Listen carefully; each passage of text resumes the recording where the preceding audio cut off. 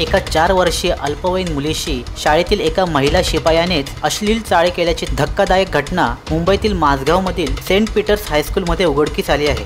4 वर्षाची पीडित मुलगी पोटदुखीचे कारण सांगून शाळेत जाण्यास नकार देत होती, तेव्हा पालकांनी तपासणीसाठी तिला रुग्णालयात नेले असता तिच्या खासगी भागांवर काही जखमा आढळल्या। त्यानंतर चौकशी केली असता तिच्या शाळेतील महिला शिपाई तिच्या गुप्तांगाशी चाळे करत असल्याची माहिती त्यांना मिळाली। या प्रकरणी संबंधित मुलीच्या पालकांकडून शाळेत तसेच पोलीस ठाण्यात तक्रार करण्यात आली, मात्र शाळेकडून त्या महिला शिपायाला शाळेतून काढण्याशिवाय इतर कोणतीच कारवाई करण्यात आलेली नाही। या प्रकरणी भायखळा पोलिसांनी पॉक्सो अंतर्गत गुन्हा दाखल करून सोमवारी रात्री महिलेला अटक केली आहे। सांगली जिल्ह्यातील रेवणगाव घाटात कराडवरून आटपाडीकडे येणारी एसटी आणि डंपर यांची धडक होऊन झालेल्या भीषण अपघातात 3 जण जागीच ठार तर 4 जण जखमी झाले आहेत। हा अपघात आज दुपारी 12 वाजण्याच्या सुमारास घडला। विजय जालिंदर कुंभार, तानाजी विलास जाधव आणि सुनंदा उत्तम यादव अशी मृतांची नावे आहेत, तर सत्वशील श्रीरंग धाने, दत्तू सुनील धाने आणि साई सुनील धाने अशी जखमींची नावे आहेत। जखमींवर विटा येथील शासकीय रुग्णालयात उपचार सुरू आहेत।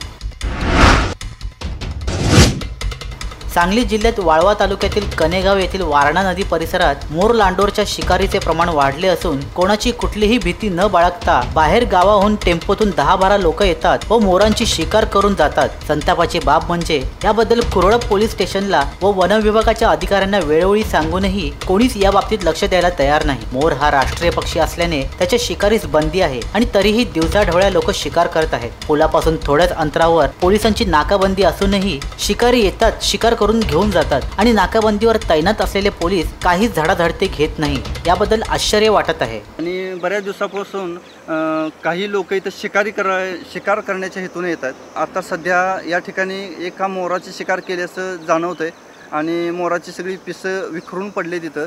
तरी प्रशासनानं याकडं गांभीर्यानं लक्ष द्यावं आणि शिकारी करणाऱ्या लोकांच्याकडं त्यांचा योग्य तो बंदोबस्त करावा। अखिल विश्वाला मानवतेचा संदेश देणारे राष्ट्रसंत तुकडोजी महाराज यांचा जन्म 30 एप्रिल रोजी झाला होता। त्याच अनुषंगाने भारतभर मोठ्या प्रमाणात ग्राम जयंती महोत्सव साजरा होतो। असं संत तुकडोजी महाराजांनी ग्रामगीतेत सांगून दिलं की माझी जयंती करण्यापेक्षा खऱ्या अर्थाने प्रत्येक गावची जर जयंती चांगली झाली तर गावातले लोक सुदृढ, सुशील आणि समजदार होतील। तसेच तुकडोजी महाराज यांची जन्मभूमी आणि कर्मभूमी असलेल्या अमरावती जिल्ह्यातील यावली शहीद या गावात 7 दिवस आधीच या महोत्सवाला सुरुवात होते।